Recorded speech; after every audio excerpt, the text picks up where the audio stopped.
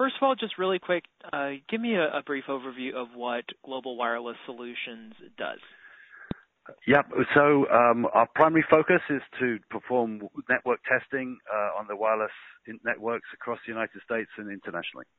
So we assess the network performance aspect of the networks, and we do things like evaluate drop calls, block calls, and other sort of network performance related parameters. Okay, and what I have noticed about 5G is that there is such a divide between the excitement over it and the fear of it. There are people, many of us, who are super excited to have incredibly fast data connections and all the implications of that for first responders and other cool applications. And then there's other people who are burning them down. So, first of all, maybe I just want to ask you, are these instances of burning towers down and things like that, are they isolated or are they kind of prevalent? And where are these people coming from? Well, I mean, that's a great question. And I think you hit the nail on the head with in your question with the word fear. I think there's a certain degree of fear today with the current population. People are unsettled for a variety of reasons, but COVID being one of them. And I think people are not quite understanding what's happening in their environment, and as a result, there's fear, and fear is easily spread, particularly by social media. And so I think that people have sort of aligned or misaligned some things that are happening at the same time, and sort of suggesting that perhaps COVID and 5G are happening at similar time, therefore there must be some sort of relationship. In terms of whether or not the attacks on the 5G sites and actually 4G sites is isolated, I think predominantly they've been in the UK and in other parts of Europe. Haven't seen any signs of that occurring yet in the US. And I think, the misinformation, if you like, has been greater there. Obviously, well, not obviously, but 5G is delivered through wireless communications, just like our existing 1 through 4G. And so many of the frequencies that are being used for 5G are exactly the same frequencies that were previously being used for 4G and other previous generations of technology. So, people always have a right to question, but they really should, do some more digging to before they get too panicked about this. Yeah, let's talk more about the same frequency things, because I'll be honest, I don't know what the real difference is between 4G and 5G other than the fact that it's faster, but I don't know why it's faster. I don't know if it's a different kind of signal. Could you explain that? Yeah, so, 5G by definition is the fifth generation of wireless communication. So over the last 40 or so years, we've been from 1G to 2 to 3 to 4, and now we're going over to 5. The first generation was analog voice. The second generation of technology was digital voice, and then the third generation is when we started to use more data, and then the fourth generation was focused on actually again a higher speed of data, which has basically enabled us to use our smartphones with so many different apps that we use on a daily basis, and have access to all of the things that we do today. Those technologies have evolved over time, and in fact, even in 4G, there have been an evolution of their technologies, and 5G is another technology.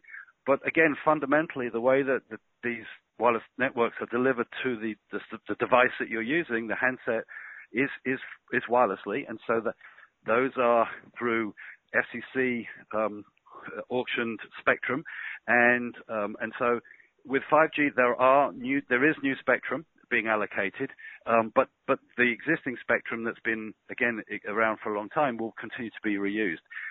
The higher speed, part of the higher speed comes in the fact that there's more spectrum available, and so there are now some microwave bands which are higher frequencies than the current spectrum that are being used in some situations right now in sort of very urbanized areas.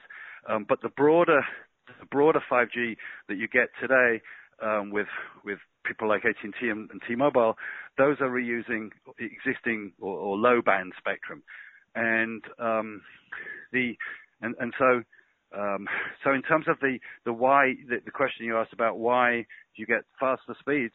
Well, right now, for example, just a week or so ago, Nokia in their lab combined a whole bunch of spectrum together to get a speed of up to 4.7 gigabits per second. And that was, again, partly because of the newer technology, which is more efficient than the older technology, but it's partly because it's just a lot more spectrum that's been put together, and that's what 5G will allow. That's one of the pieces of 5G, at least. I think a question that maybe some people have is how much this is being regulated. Are governments checking out to make sure that there's not health concerns? Oh, it's entirely regulated. Yeah, obviously, all of the regular agencies that look into these sorts of things have continued to determine that 4G, 5G is safe to use. There are all sorts of government agencies, domestically and internationally, that sort of do that.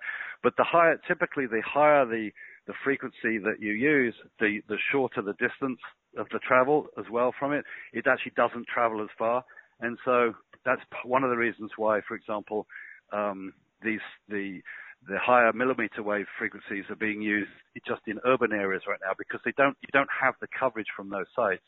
And typically, in order to get the increased density of capacity, those sites are starting to be put on sort of lamppost height as well. So, yeah, all of that is regulated, and the power levels that you can transmit are lower as you go higher. So as you go higher in frequency. So it's there really shouldn't be a concern. So you're saying when we get higher frequencies, we dial down the power to kind of even out the amount of, I don't even know the word you use, but the type of energy that's bombarding our bodies. We're kind of equaling that out by trading off frequency and power. Yes, and also, like I said, the other piece of it is that it just doesn't travel as far anyway. The higher the frequency, it just free space path loss will stop it from traveling that far anyway, which is why you have to put more sites to support the higher frequencies. But the advantage is that there's more spectrum available there, and so that's where you can get some of the potential benefits from 5G that people are talking about. And so it's 5G over time will be a combination of a lot of different things, some of which will just be, for example, IoT or having billions of sensors deployed around the world to make measurements on environmental factors and to help farmers with watering their plants. There's a lot that 5G will support. 5G, in a way, is just a network, but it's going to need a lot built around it in order to deliver all the promise that we've talked about. Autonomous cars is one of those things, for example. Obviously, if you build a network, a high-speed, low-latency network, then that's appropriate for autonomous cars, but then you need to do a lot of other development in terms of smart cities and traffic management and new capabilities within the cars and insurance and regulation. There's all sorts of other things that need to occur in order to have an autonomous car, not just the technology of the network. So that's why I think that's another reason why there's been some concern about 5G. I think we've understood in a clearer way each transition from 3G to 4G and so on, and we've understood what new benefits come with it.